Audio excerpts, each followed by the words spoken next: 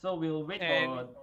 currently, I see Coffee and Candlelight tied at first place. So we'll wait for them to start, and we'll hop into that game. So it probably will be an exciting game.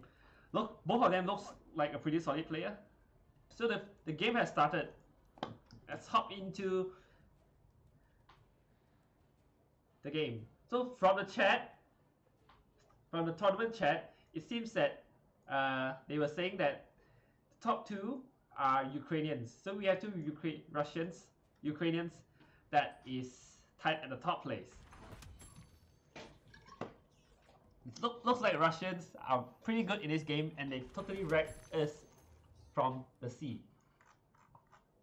So let's go. Deck wise, I think Candlelight lineup wise, I think Candlelight has a slightly stronger lineup. Deck wise, it looks like Candlelight has a slightly stronger lineup as well, with strong late games and strong early games. So Miss, Variable Mask, very strong. Double Occludi, 1D Portal. While Kobe early game seems to be slightly weaker.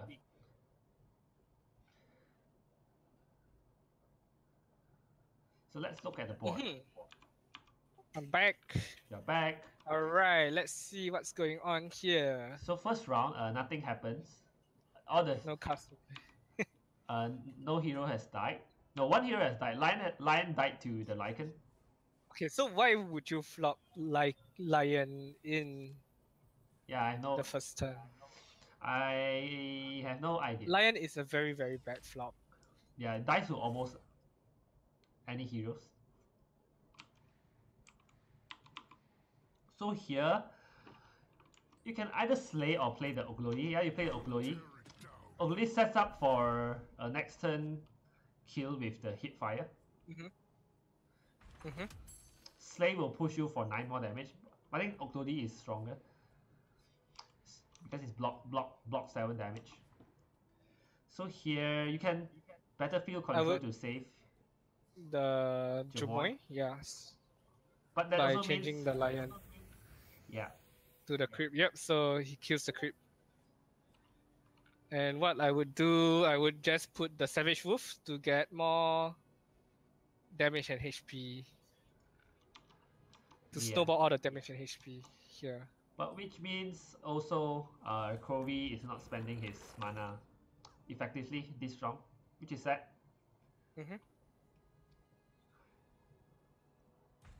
With the wolf plate, it seems to be the middle lane is very hard for Covey. Yep. Savage Wolf is a creep that just is a hero by himself if he stays alive for like 2 turns. It becomes a hero. Yeah, so what I'll do now is I would probably play Salamine's Favor into lane 1. Okay. Yep. Because lane 3, you basically do not have to do anything. Your draw is just self-sustaining over there. So for Candlelight, he has one lane, second lane. So he has chose to commit to lane 1. So as Corby, he decides to defend the middle lane. Which I he think wants to go in for lane 2. Which I think it's a decent play. Because you have a Slay in hand, so you want a black hero there. Slay the creep, and you also have headshot coming in the turn after. So you hit fire the PA.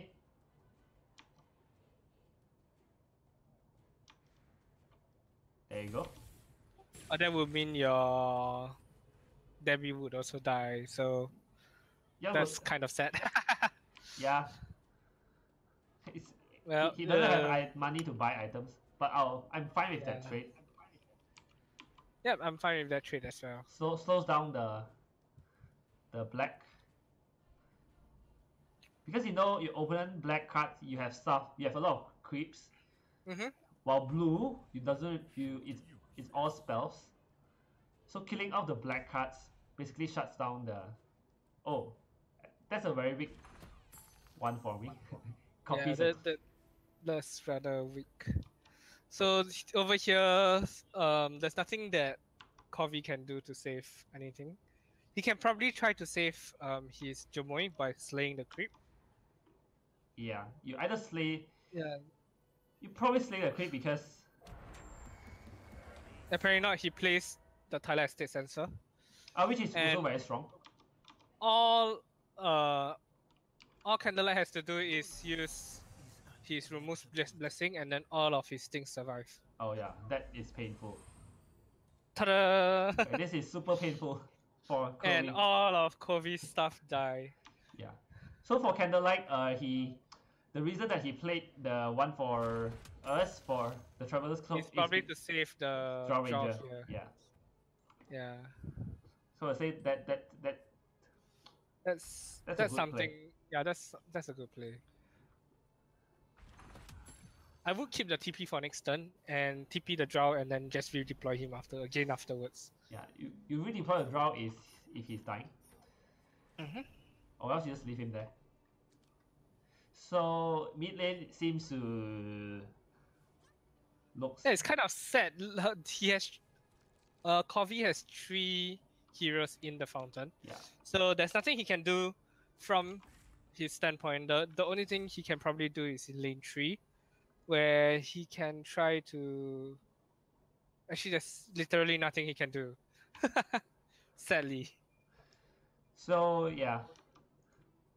So this is a power turn for Candlelight because Corvi. Yeah. So Candlelight has so many things he can do. He can so he can use develop Dimension Portal. Develop the board. I think you also equip the ball if you want.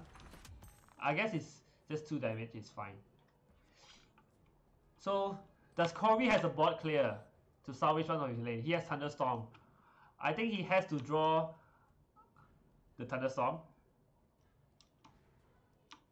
Yeah, but the issue is if he draws the Thunderstorm, he would not have enough mana to play it. Because he only has 1 blue hero. So when he draws the Thunderstorm in that lane, he won't have the mana to play that card. Why? So I'm gonna leave this for a bit. I'm gonna look at how many cards Corvi have as. So Corvi has he has 1 blue hero. He has 9 blue cards, which I feel that he could have substituted Lion out for another blue hero, because his blue cards is quite decent. I guess quite decent. I guess. So it feels okay for me. If he has to put another Jamoy in, then I think it's not strong enough. If you put something like a Skyra, then it's fine. Yeah, but like he's also playing Lion, so Lion is quite a very bad play. Quite a very bad hero. Look at it. He's just taking away the Lion so easily. And in the next turn, Ku is coming out. He's gonna wreck whatever hero he wants. Yeah, so for Corvi, he has to draw only Thunderstorm to be able to salvage a lane, either lane 1 or lane 2, or else I think it's just over. So he's now committing into lane 1, and you which he committing should right have into thought about. The feature. And he's committing. Yeah, he's committing into Echo Slam. So that's something I would also not want to be a part of, actually. But Echo Slam deals 4 damage, which is still fine. Either way, you are committing into. Yeah. So. I would agree to commit to the first lane, but I might put 1 black on the middle because you have 2 assassinates. So you can use 2 different lanes. Yeah. But he didn't think it through, actually, so he's probably just gonna get fissured. Oh, this is a very bad feature. This is a very value feature. Yeah, so all 3 heroes are stunned and they can't do anything at all. Alright. Yeah, so if you are Corvi, you have to be so tilted.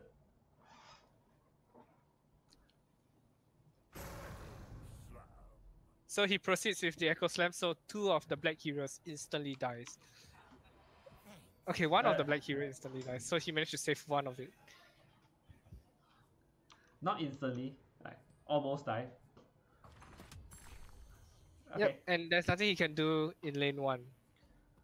So this lane is, second lane is done for Candlelight. At this point you can TP out one of your guys. Yeah, I would just TP out the Lycan and put him in lane 1.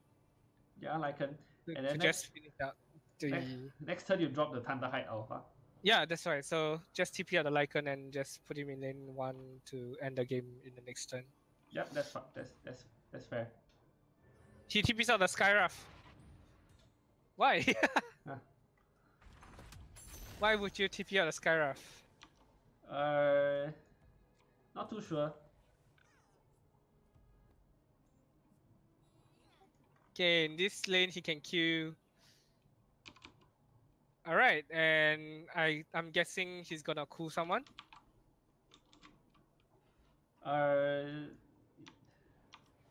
This is the only lane he can use cool, so I'm guessing that he will probably just cool someone. The thing about cool is you might discard one of the cards that you want to play, right? So it's uncalculated risk. Yeah. Yeah, so I don't think you play cool, it doesn't matter because your first lane is... Yeah, so your first lane is losing. That's rather sad thing. Candlelight just keeps So what I would do is I would just either put Mist of Avernus in lane 1. Yeah, you just and try to get as much damage in. I'll probably just assassinate the Earthshaker and then okay, he didn't do that. So I'll probably, if you assassinate the Earthshaker and then the next turn you just headshot it, then that will have given you 1. So that is if you hope that Candlelight gives up initiative. So what I'll do as Candlelight, you just don't do anything. You keep the initiative and you Mystic Flare, kills everybody.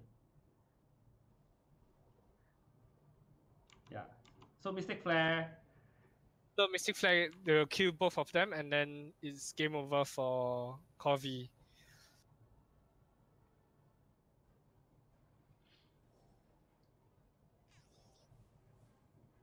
So actually, Candlelight's deck is a very, very strong deck to fight against. It's a very strong deck, and he's playing quite well as well. Especially with an Earthshaker, you seldom see Earthshaker in tournament plays. Yeah, it's a rare.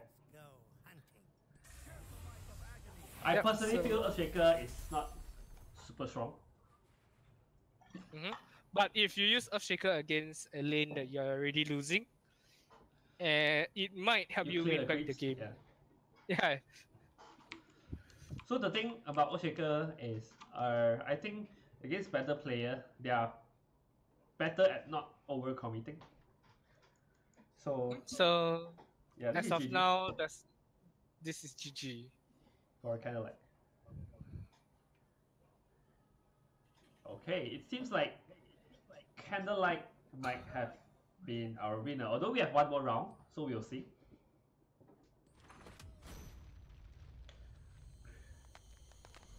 So I have requests from Facebook that we spectate No Name ATF. So let's see if his game is still on. Alright. I think he's a Philippines. Yep, he's fighting against PC Dart.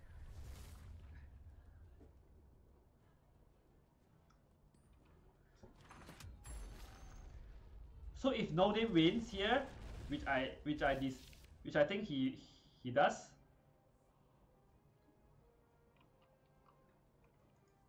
Which means he is probably going to play Candlelight. No. So Candlelight is probably going to play one of the 5-1 players. So whoever wins that might be the champion, right? Yep. So right now let's head into Jacobs. Yep, so let's watch Jacob versus Faisal. Okay.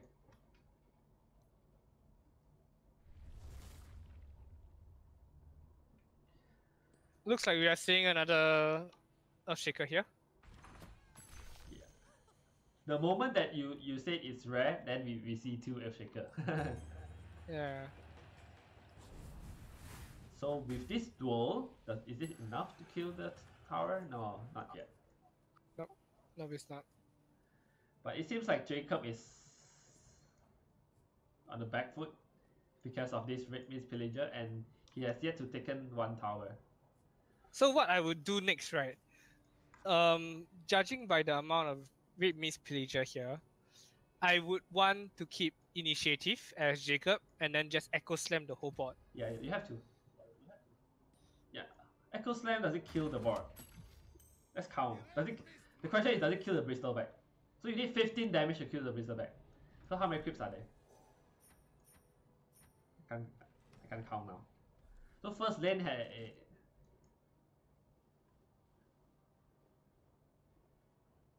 He's putting Parallax in right now, so let's see. So actually, against a red-black deck, so you read into Vicer's deck. Does he have any way to remove your Parallax? It doesn't seem like there is. So I think you can Echo Slam the first lane as well as the last lane. Boom. Yeah, there you go. So a red-black, that's dual. That's dual. So he has 13 creeps on the last lane. 13 creeps. Okay, so 2, 3, 4, 5, 6. Oh, I'm counting halfway. the annoying part of the spectator is you are looking at other lanes. 7, 8, 8 plus 5, 13. Yeah, so he has 13. Yeah, I think you... because Vicer has dual, so he should probably not play the Echo Slam right here. I think it's a bit too risky. But we see Vicer's deck. He did not draw his duel. Although he has one draw. And Vicer has passed back initiative to Jacob. So Jacob now has to keep the initiative if he wants to play around duel. If I'm lucky, I'll survive this. Yeah, I think you just pass. You don't do anything here. Yeah, so you keep initiative and then you just Echo Slam on lane 3. I think that's the safest play.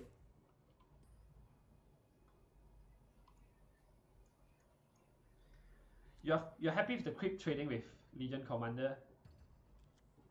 I can't let you boys have all the fun. If he wants to be a little greedy, he could have played Mist of Avernus, but I think yeah, keeping initiative is a safer play.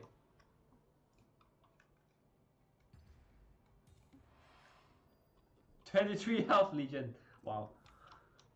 That's a big Legion commander. Right now, I would just put the Mist of Avernus, to be honest. Because there's nothing much he can do in the last lane. Well, we just discussed, right? If he passed so long and he played the Mist of Avernus, he's passing back the initiative. Yeah, but he can't. The Vicer cannot sucker punch. And look at that. Look at that. Instantly, he instantly got back the whole thing. That is a very, very strong Echo Slam that we just witnessed. Oh my goodness, that's like 13 creeps. 15 creeps actually. Yeah, 15. 13 creeps and one hero dead in an instant. Yeah. Wow, that's something you really do not see every day. Yeah. Yeah, the thing is, Jacob do not know if Vicer has duel or not. So I think playing for the initiative is the safest play. Safer play. Yep.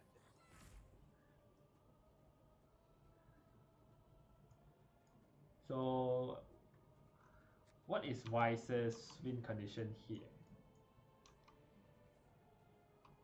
It feels like with his deck, he has to rely on either Spring the Trap or Duel to try to fight for the last lane, to deal the 10 damage. Mm-hmm. First lane seems to impossible to break. Look at this wall. And the creep is just going to keep coming because of the barracks. So as Jacob, you probably save one of your hero by throwing the cunning plan. Would you use the cunning plan to save your Upshaker? One of the the blue. Jamoy? Maybe the Jamoy, because Jamoy is going to hit tower. Okay, so never mind. He saves his, and he Okay. gets foresight, so you can add 2 more cards to see what he gets. I would do that actually. I would definitely do that. Yep, you can foresight, draw 2 extra cards.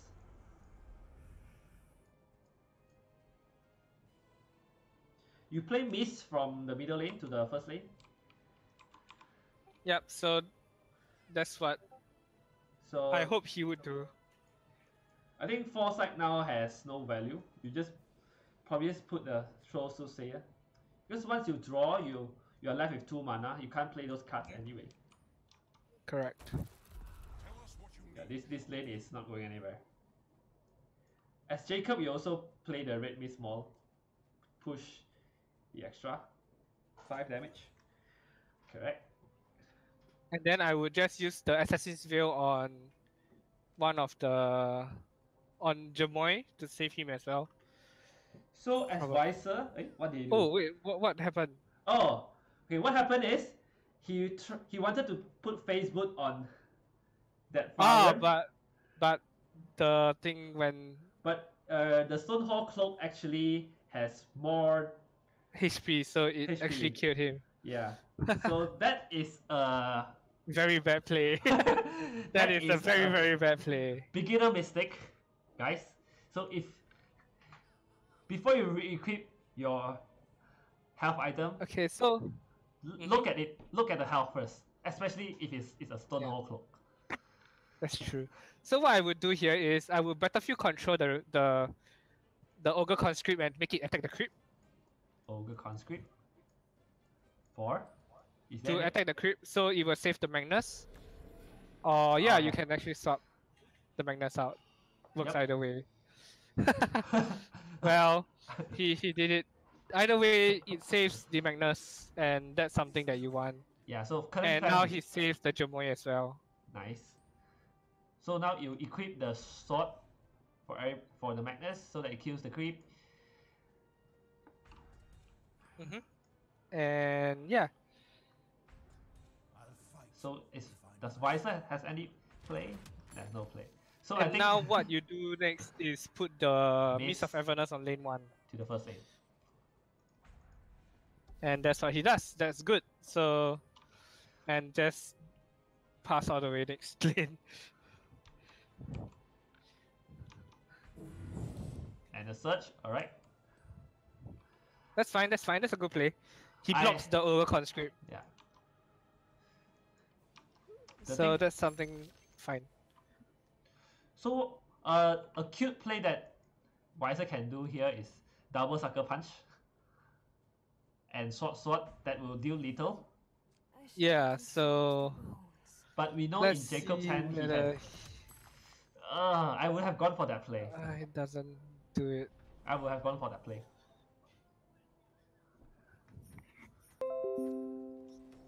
Yeah, oh well. So which means this game is actually Jacob's because lane 1 is dealing lethal damage. Debbie can go in to block 1 creep, but that's not gonna do much of a difference. Tower Barrage will take out that Prowler Vanguard very easily. Empower will give a hero 4 extra damage. Yep. So it's lethal no matter. Oh wow, what is this? This is a Curve. something nobody expected. That is a very sad curve. And here you can see the duo is in, so I could do what would If I, you I would duo the Magnus. no, I don't think you don't Oh do it wait, here. that's lethal. You block. So that's lethal damage now. So what I will do is you sucker punch the. I will sucker punch first and then only your block. But then I guess blocking is fine. Blocking first is fine because you don't want to risk. You save the door for the last lane, so that opens up for the Bristol to go for the lethal. Oh yeah, and then you come back training it. Or a short sword. But Jacob's hand has plenty of answers. Yeah, so let's just see how this plays out. So game is not going anywhere. It's not ending anytime soon.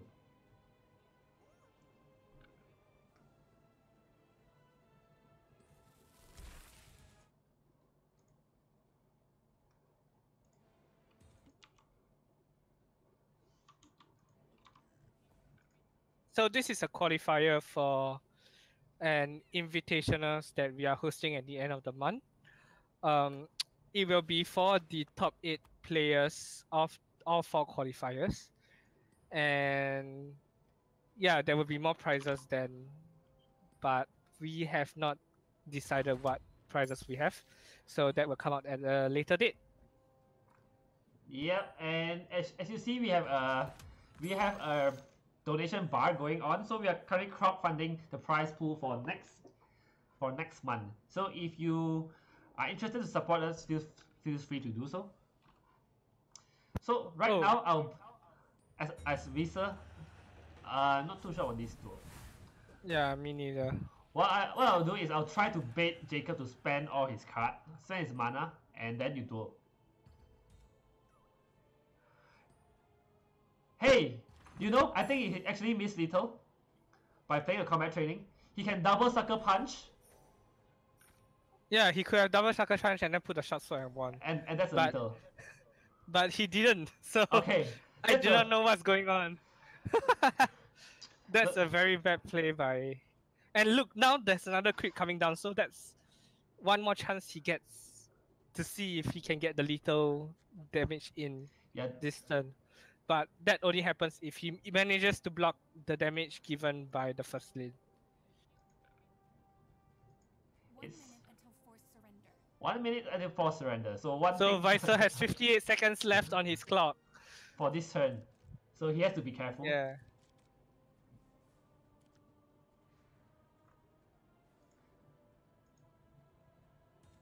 So I see Jacob has gotten a Blink Dagger. So if Jacob managed to score little here, Okay, he's 1 damage extra.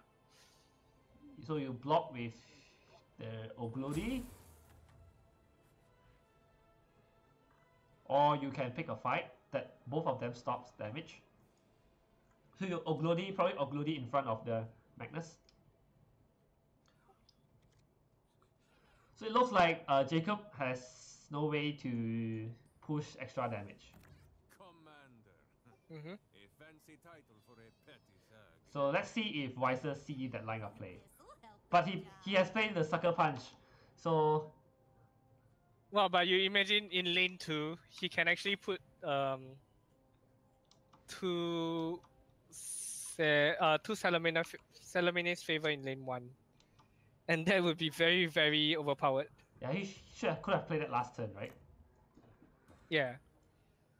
So the Magic King Maw just condemned one of the What was that? one of the improvements, which I forgot what was it. It was I did not pay attention either. Thunderhide. You can also drop the Thunderhide here, considering Jacob has 3 mana.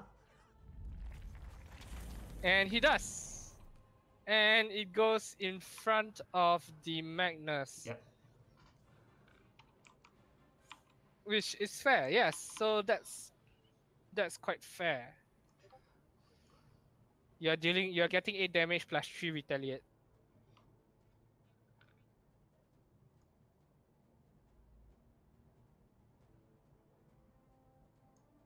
So I think Wiser might have missed little, but Okay, if so according to Pumpkin Seed, the improvement that was condemned was barracks, which is fine. okay, barracks.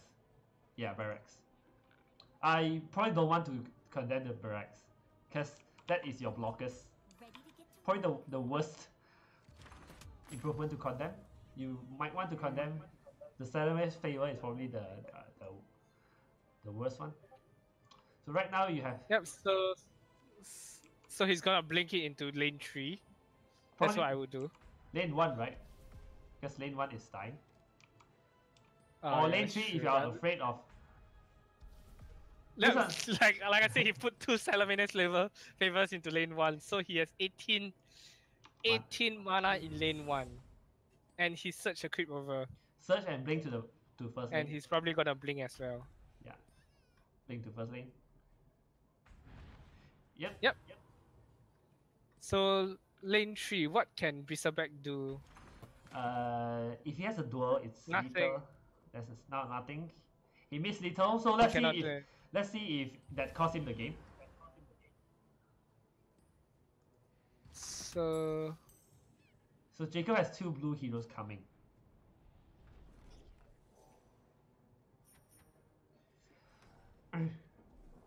so look at the amount of Salaminius favor in one lane.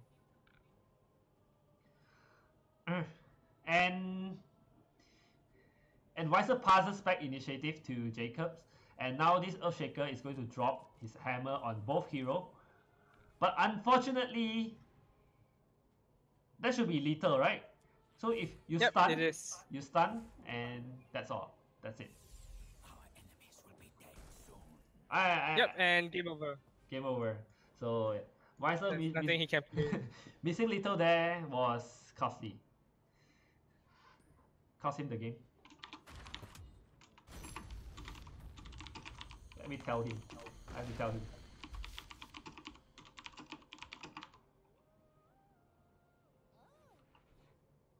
Is this the last round or? Nope, there's one more Oh, there's round one more to round. go.